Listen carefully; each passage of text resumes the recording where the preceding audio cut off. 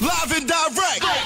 It's Sway in the morning. Right here on Shade 45. You know, one thing I remember about this man is, you know, when you look at him, if, you know, ladies was going crazy for, you know, I thought they were looking at me, but it turned out they were looking at Deniro. Yeah. Damn, Sway. I thought it was me. I didn't know, man. I was like, yo, thank you, ladies. Thank you, ladies. But don't let that confuse you, man. There's a couple things I noticed about him in that short period of time. Number one, the boy is hungry of the beat. Mm-hmm. He got the ambition of a hyena. Only like hyenas, the ones that chomp down not just the flesh, but they chomp down the bone marrow too, all the way to the grit. I saw that in him as an MC. He didn't care who was in the room. The spotlight was his. That's right. Not only that, he had great energy about him.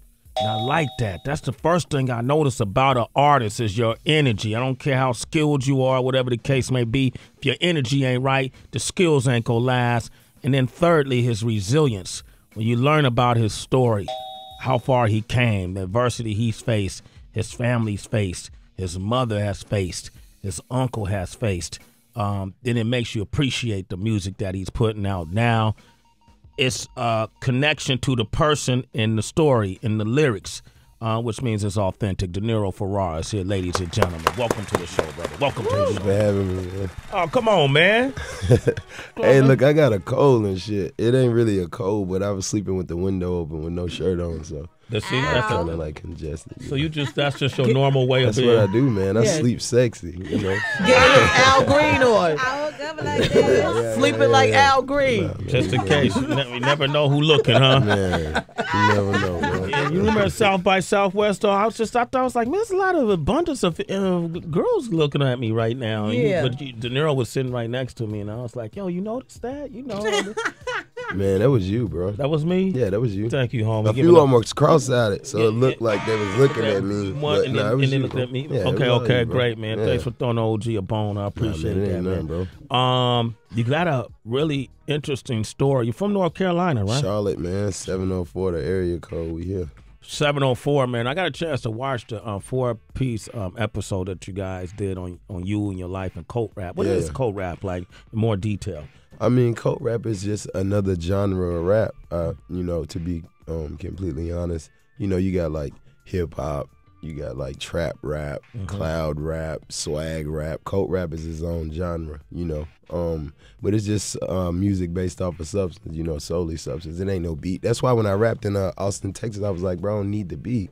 I never need the beat. It's a message in the music, you know. And really the beat is just to support that. But most of these rappers, their lyrics don't even support the beat. The beat to support the lyrics, you know. Like, and that's just what it is. So that's what cult rap is. That's real right there. What you think about that, HB? I was wondering if that was cult hair. It is, man. I did this myself, to be completely honest. You know, I don't be letting people put their hands in my hair. I don't blame She you. said That's my your hair strength. grew. Oh no, yeah. You know, I don't want them different energies in my hair. You Right. know, We were talking about that. Yeah. She asked me. How long did it take to grow it out to that length? I mean, it was growing for a while. It was just a nappy afro, and then I put rubber bands on it to really like tame it and give it some type of discipline and direction. You know.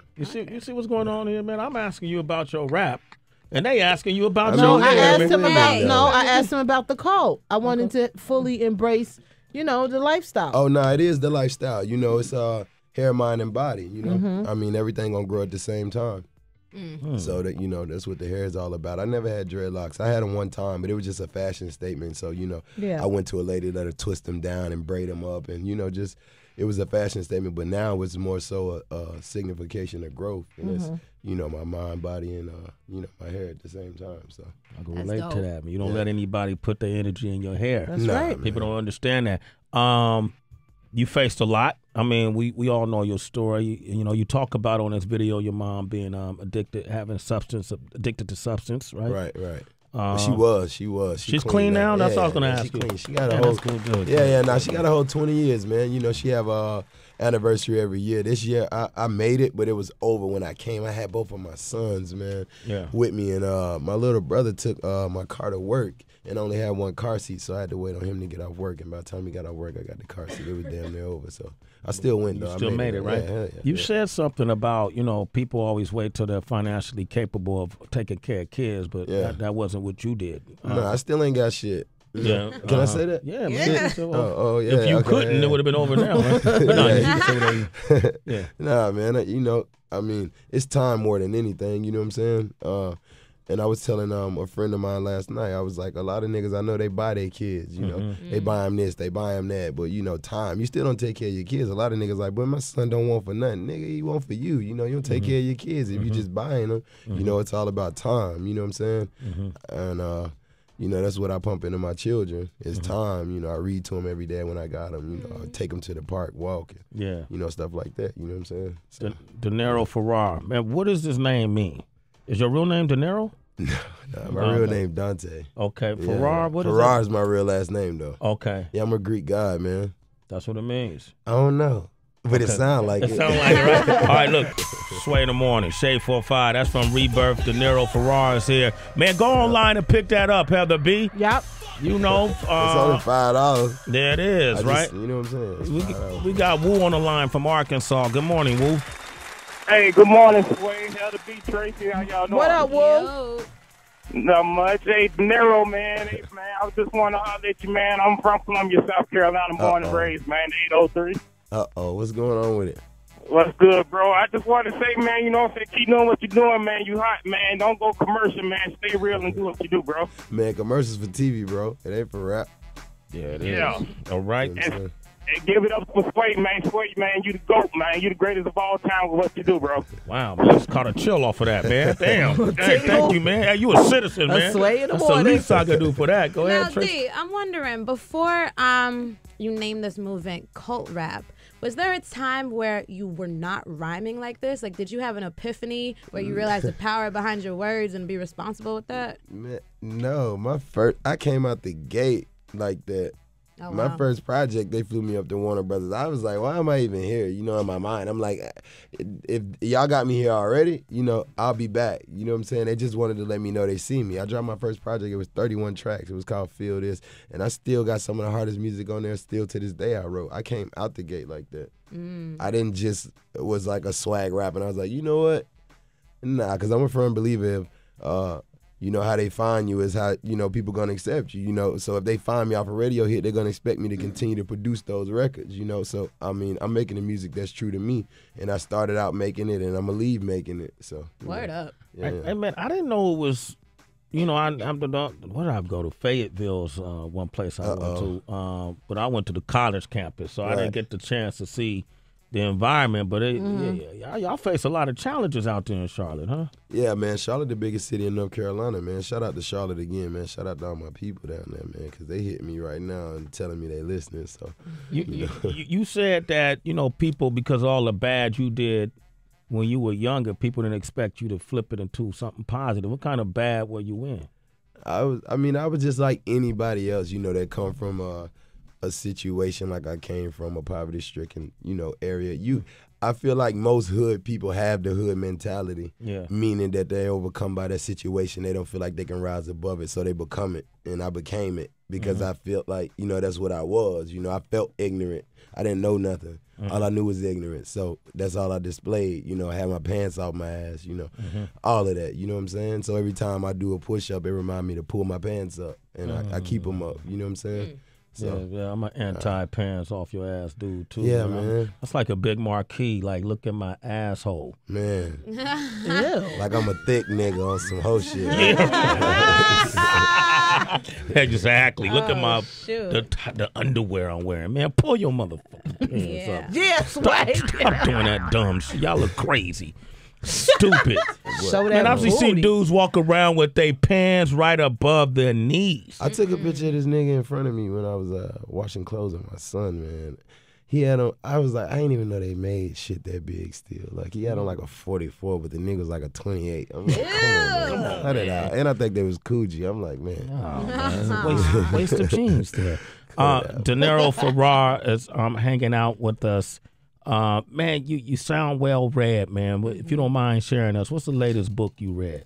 The Alchemist, man. The Alchemist. Yeah. How did you find The Alchemist? That's a great book. I read that. I got it from my friend girl, Francesca. She gave it to me. She a real intelligent woman. She gave me the book and told me that, you know, she knew the type of person I was. It would inspire, something in me. And then when I read it, it really did, though. It changed me. And I'm just not reading the book. Like, I just got done with it the other day. And, it definitely opened my mind up to some new stuff, I didn't really know nothing about personal legend until I read the book. So, but this whole time I've been in pursuit of my whole, my own personal legend. But now it's more clear, How often you read? Now I'm trying to do like a book a week. Book a week, Nice. man. Yeah. Damn, when the last time we heard that, Heather B? Never. Last time. Oprah. Twin is on the line from New Orleans. Good morning, Twin. What's up, Sway? What up, family? How you doing? I'm good, man. Hey, Deniro, man, dog. That good? last song that they just played, my man, badass.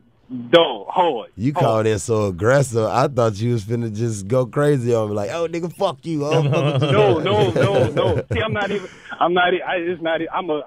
fan of music. I'm a fan of good music. You know what I'm saying? And then on top of that, you sound like you got a head on your shoulders at the same time. You know what I'm saying? It's just not that facade that's on the record. It's like, dude, you a well-spoken person. You know what I'm saying? And then when you was talking about stuff with spending time with your children, dude, you got mad respect from me. You know what I'm saying? You got mad respect from me. On the music side and on the personal side, though, you got mad respect from me. Oh, that's what's up, man. Hey, man, pick up that project, too, Twin. It's called Rebirth. I'm going to play this song called Notice off the project. What is Notice about? Notice is just to uplift women. I feel like we haven't heard any uplifting music. Everything is to degrade women, I feel like now. Oh, bitch this, bitch that, you ain't shit but a fuck.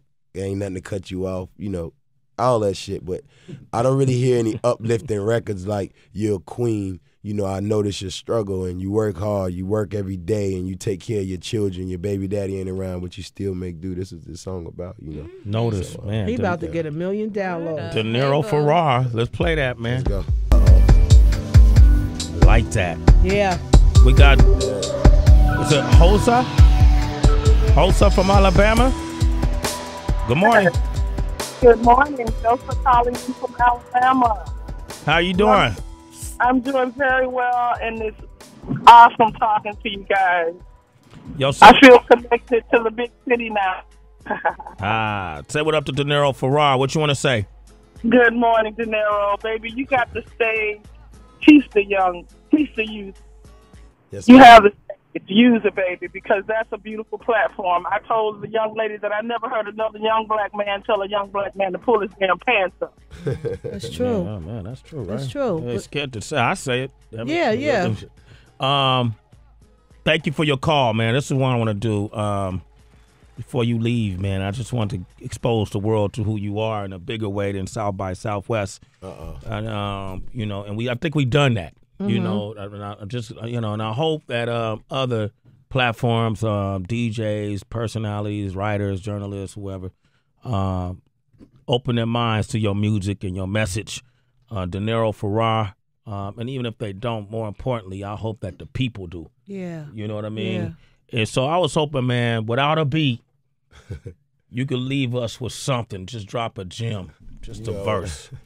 You know what? I wasn't gonna leave without that, but I wasn't gonna leave without not rapping on the beat though. I ain't want the beat. I was gonna tell you that anyway. I didn't know how to put it. I was thinking about it all morning. Like, how do I tell them? Because it was such a shock when I did it at South by Southwest. The other rappers was like, "Oh shit, you could do that." Yeah, right? yeah. And I didn't even know. This is my first time on the show, but well, let me say this for the normally you can't do that. Oh shit! But for you, oh man, you let that rock. I let that rock. Man. Yeah. Right. So I gotta give you something like, come with it from that spirit. Okay. They say you stand for nothing, you will fall for anything. That's why they suicidal, Sway. Kurt Cobain. I'm demonstrating how if you become complacent instead of being ambitious, you will never fucking make it. Face it. My motivation is defeating all the odds. Move my mama out the hood and tell her she can quit her job. Take my partner off the block and he'll no longer have to rob. Started my own fucking movement, organized it like the mob. Giving back to my community. Teach my brothers unity. Ain't no fucking 19 cause all we got is you and me. Rehabilitate the fiends. Give them all a second chance. Cause you ain't know that man heart and you ain't know her circumstance. You fail to plan, you plan to fail. Bitch, I hope you got a plan. Living on borrowed time, I watch ain't got no second hand. I don't go to church, Sway, cause I ain't a fan. Gave my money to a preacher who like us a sinning man. It was for his building fund, but I don't see no fucking fan. a damn doorknob, but his wife just got a boob job and a new sob. I'm done with this. I don't give a fuck who they run and get. I don't give a fuck who they run and tell. They can suck my dick while they burn in hell. But I'm a fool with this. Lyrical shit I spit. I'm bipolar, therefore they don't want to see me click. Far from being violent, but I'm close to being a killer over this bitch I used to fuck, cause I ain't know she had a nigga. I ain't fighting over that bitch. You can have a nigga. I ain't trying to be gangster pulling my pistol to make my status bigger. I'm just me, Deniro Farrar. Mr. Quick to pull your bitch and I ain't do it with no car. Came and scooped in that old Nissan. That was a great investment. Now that same bitch that was talking shit was the same bitch that necked me. No father figure, so I got addicted to these streets. Haunted by a vicious past and memories that won't leave. Like my little brother daddy beating on my fucking mama. That's why my mind fucked up now and ready for that drama. Trained assassin if I'm busting at my enemy. Got corrupted, now I'm conducting with evil tendency. I hope I'm living wrong, shit, I'm trying to make it right. Hoping that my mama don't relapse and go back to that white. She a diabetic, a lot of times she don't be eating right. Prick her finger just to drop blood on that fucking line. My little brother locked up and I'm worried about him half the time. That shit be fucking with me. You can hear it in my rhymes. Popping Adderall to breathe some life into my mind. I'm so fucking heartless, I'm numb to the pain half the time. I'm a mastermind. Sway, these niggas ain't got half my grind. Fuck some shine, I take my time when I quote these rhymes. These words define a hellhole from where I had to climb. Quoting satanic ritual was the devil's state of mind. Let's get it. Deniro Farrar, ladies and gentlemen. You ain't really quoting satanic rituals though, right? Nah, man. Okay, I mean, that's what they say rap is. You know, people say rap the devil. You know what I'm saying? So, I see what you mean. You know, so yeah, that's a yeah. Come on, man. Come on, bro. Yeah, man. I just want you to explain that, though. Man. The P got a little nervous over there. Yeah, that's why I ain't clap. Now that you understand what he meant. Oh, there you go. All right. Give a nigga a clap. Deniro Farrar. Hey, man, that truth. Keep putting it out there, man. I can't stop, bro. I'm the truth. You're listening to Sway in the morning on Shade 45.